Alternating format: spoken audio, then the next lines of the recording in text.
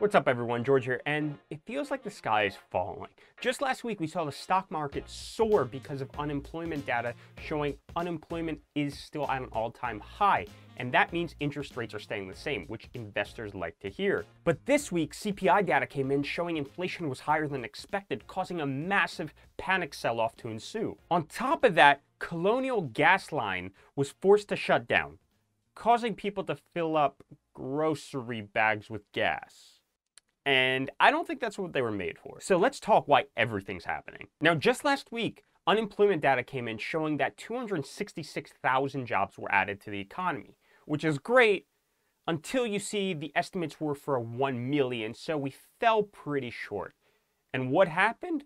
Well, the stock market rallied to all-time highs because struggling economy means interest rates staying low, and investors love low interest rates. This is mainly because traders value certain companies at high multiples of what they're actually worth because they're projecting future values.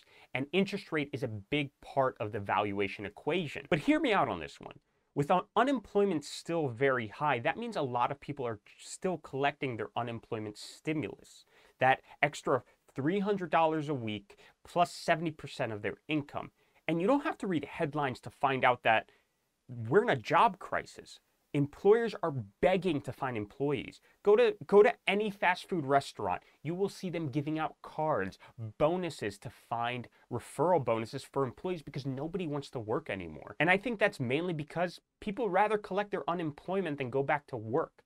Why work when you can make 70% of your income staying at home, especially for minimum wage? And this is likely going to last until September, when the unemployment boost ends and people aren't getting 70% of their income stimulated from the economy and just print it out, and they'll need to go back to work, which will slowly reduce inflation because we're not just printing out money for everybody. And all of this leads me to my next point that left the market in shambles this week: inflation. The Fed measures inflation in a really simple way. They buy a bunch of things, and they price it out, and they do it every month. And based on the change is the inflation rate. And that's called the Consumer Price Index, or CPI.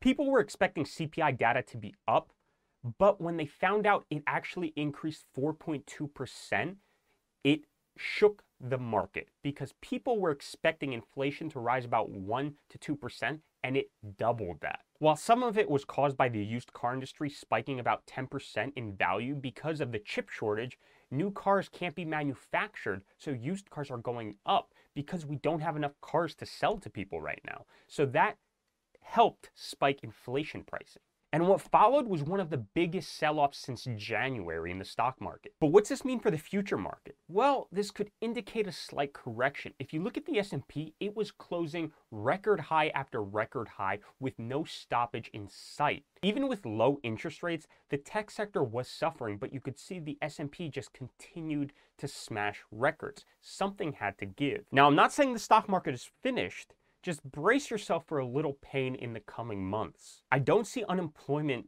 lessening anytime soon. And with the Feds continue to print out money, I see inflation to slowly uptick, which means rates may go up and bonds may become more appealing to investors again, which will rotate money out of the stock market into bonds. So until unemployment benefits end in September, we're likely to see the money printer keep going, inflation continue to rise, and bond yields go up as rates get more expensive to try to counteract inflation, which means the stock market will suffer. Oh, did I mention on top of all of this, the Colonial pipeline recently got hacked with ransomware and was forced to shut down? They transported about 2.5 million barrels of gas a day, which supplied 45% of the population on the East Coast. You'd think after getting hacked, they would have some manual knob to open up the pipe again maybe, but they're probably far too advanced for that. Now, recently they did reopen the pipeline, but they're saying it could be weeks until they resupply their reserves. But what you have now is a mass panic of people thinking they're gonna run out of gas,